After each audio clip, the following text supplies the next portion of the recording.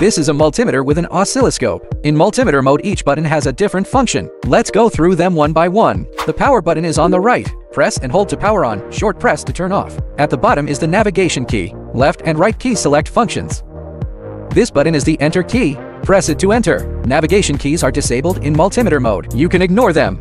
The first button on the left is mode switch. Short press switches oscilloscope, generator, multimeter. Long press enters curve mode. Long press again to exit. The second button is the data hold button. Short press to freeze measurement data. Press again to resume real-time measuring. The third button is for live or neutral detection. Press to enter the page.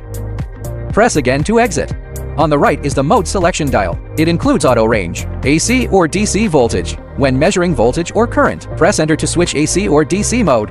Next is resistance, continuity mode, diode mode, capacitance mode, frequency mode, temperature mode, AC or DC milliamp current, AC or DC current.